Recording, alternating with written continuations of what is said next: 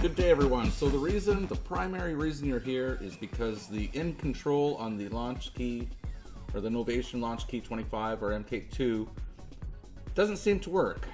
The in control doesn't seem to work. So let's just get down to it really quick. I'll try to make this a short video. The first part will be the most important part for you possibly, and then I'll add a little bit on to the end, which is going to make the video a little bit longer, but you know how can you utilize the in control. But anyways, let's get down to business here. The first thing you need to do, of course, you launch FLstudio, you hook up your keyboard, then you go to the options and the MIDI settings. Just pay attention. Don't worry about this stuff up here right now, but pay attention right now. All it says here is MIDI hardware port, okay? And this is how mine came up standard. And I mean, the keyboard's functional. Oh, it's kind of loud, I'll turn it down a bit. So the keyboard is functional. You can do whatever. However, you want to be able to utilize the in control and the keypads here. Some people might use that for live performance, which I'll show you in a second. But anyways, let's get down to business again here. So anyways, if you click on here, this should match your keyboard type. So in my case, I want the MK2. If it doesn't match, you can try refreshing the device list and then going to this drop down right here. Just click on that and then go find. The first one should be the MK2 keyboard. Now the second one, it's also showing the keyboard, but let's just try changing it to, because you want that one on the MK2 performance. So okay, so that worked. That's how it should look. Okay, but yet the in control still does not light up. There's still nothing there. Keyboard's still functional. And it's just so simple, folks. All you need to do, the first thing, you see this 170? So this is highlighted. Change that port to 171. Okay, that's the first step. Still, nothing's lighting up. So you're thinking, oh, it's still not working. But you have to go up to here and make sure that this and this mirrors this and this. So this should be 170 and this should be 171. And this should be 170, 171. So you're also going to have to change this to 171. And watch what's going to happen here once I do that. Voila. So now I have the keyboard up top and the performance mode down below. Matches here, keyboard, performance. And you noticed right away once I did that, the in control buttons lit up.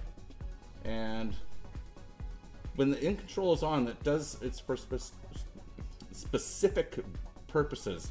So now the keypads appear like they don't work. But if you take off that, then it goes back to normal. And it's the same with the mixer controls or whatever you're going to control. When it's in control, it does specific things, and then you take it out and it performs other functions. Simple as that. But anyways, this is what we want to accomplish initially. Now you have your in control set up. And so at this point you might be saying, well, what do I do with that? You know, some people know what to do with that, and they probably know it way better than I know it, but I'll give you a really short example here. So we know our in control is now working, so we'll close that. And all I did is I made up 4 patterns. They're just basic patterns, just from like, just look at pattern 1. Here's the channel rack. All I did is I just put a little kick drum sequence in here, and then what I did is I recreated a pattern 2 just with the clap, a 3 with just the hi-hat, and then a 4 with just the snare. So here we are in the playlist, and this is again, this is just super basic, super simple. And say for example, you would just put this in here, you put your pattern 1 in there, and I don't know, whatever you're doing, doesn't really matter. It's just a demo, and I'm going to show you how you can control this stuff. Now normally, I'm not going to worry about it here, but what you want to do if you want to utilize, again, these keypads to control what's happening in the playlist in real time, like for a live situation, it's pretty easy to do. again, go up to the tools, go to macros, and you want to go to prepare for performance mode. Hit that. And normally you should save your stuff before you do this to keep your original. But we're not going to do that. We're just going to say OK. And now what it's done, it's created the performance mode, and it shows the different pads marked off, you know, pad 1, 2, 3, 4, or whatever, up to 16. And now you're saying, well, hey, I still don't see anything there. Okay, so how do you utilize this? Basically, if you look over here, here are our patterns. You might see some stuff out to the right from your original patterns that you had in the playlist. Just ignore those. You can actually get rid of those because they're listed here, and we're going to utilize this stuff. So there's one little secret here. Let's just put a pattern here, and you're going to see pad 1 light up. So that means this is functional now. It's assigned to that pattern, this button. Now, there's circumstances where you'll move that over and you won't see this light. This is very important. Now, by default, it seems to show up, but later on, as you move on and advance, you might have, say, a bunch of pads set up. And if this, you see this red box, if it's down here, that button won't light up. But if you move it up there, it's highlighted that area. So now the button is assigned to that. And the reason you do that, if you have a lot of pads set up, you can also use this. So your first 8 pads will be assigned to one thing. And then if you have some patterns way out to the side, you're gonna have to move this over to see them. That's what I found. You know, there might be other ways to expand this. I don't know, but this is what I've noticed.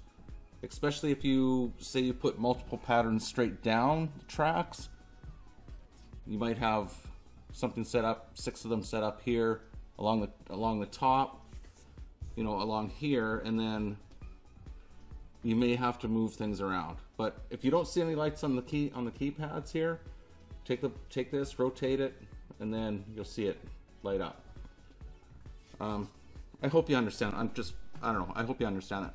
Okay, so let's move along. I babbled too much there. Let's just move stuff over here. So now we can see the next one lit up.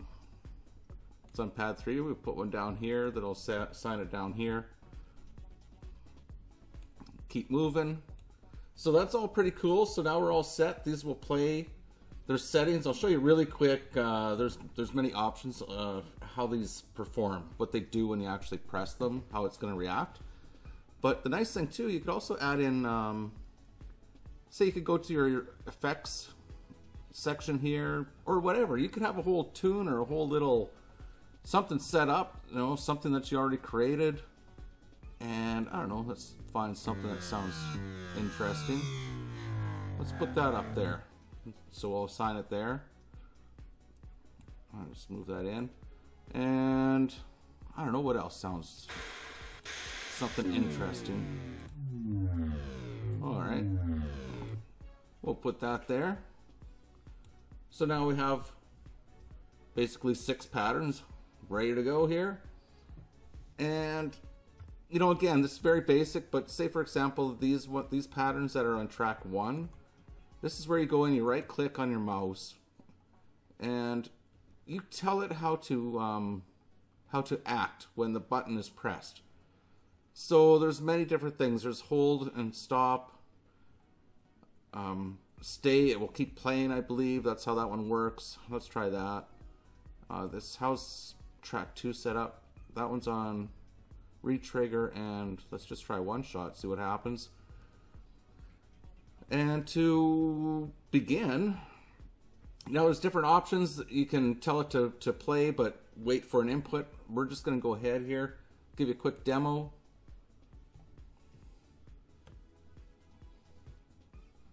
Whoops, sorry.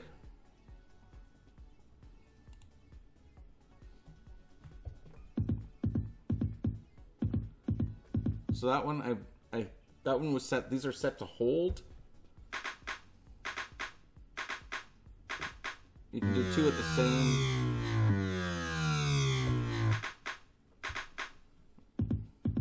So it depends what you want to do. I mean, that's one setting. This one is, we'll just let it go. Okay, that's just to play once also. Yeah, I mean, you have to fool around with that stuff.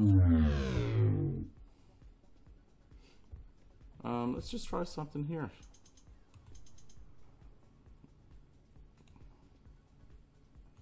Trigger. I don't know, let's try that.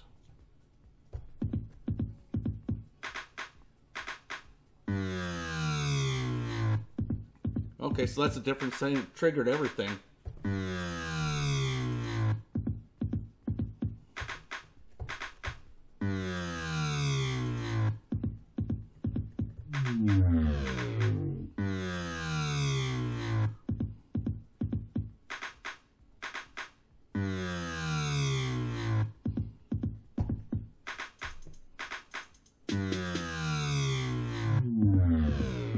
Then if you want to stop one of these sequences, see the button here?